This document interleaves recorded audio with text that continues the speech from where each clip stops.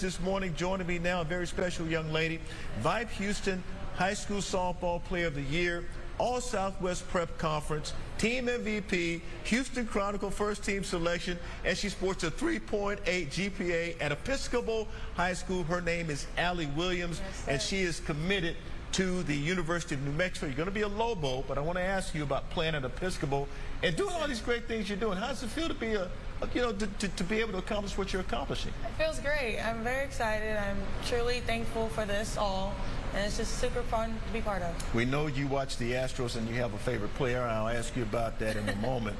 But about being the MVP of your team and about being the high school player of the year in the private sector, what's that like for you?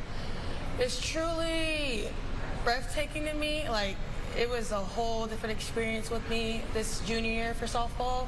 It's truly shocking because I didn't realize I was doing that outstanding, but truly happy to be part of these accomplishments, and it just helps me grow more as a player. Episcopal High School has been competitive in all sports for quite some time. It's really tough over there, and that league you play in is difficult.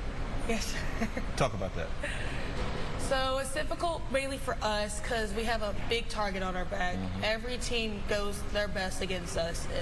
We like to say we're the other opponent's one game for a season because they go all at us. So it's mainly tough on us because we have to hold our reputation and keep up with the scores in the state championship. So it's hard on us. And you scored a 3.8 GPA. Your parents are certainly doing a nice job with you. University of New Mexico, that's where she's headed after next year. Thank you so much for joining us. We appreciate your time. Allie Williams, guys, we got a lot more coming up from here at Bergenson Daiquiris in Third Ward. Make sure you tune in. We're live here. Nate Griffin, Fox 26 Morning Sports.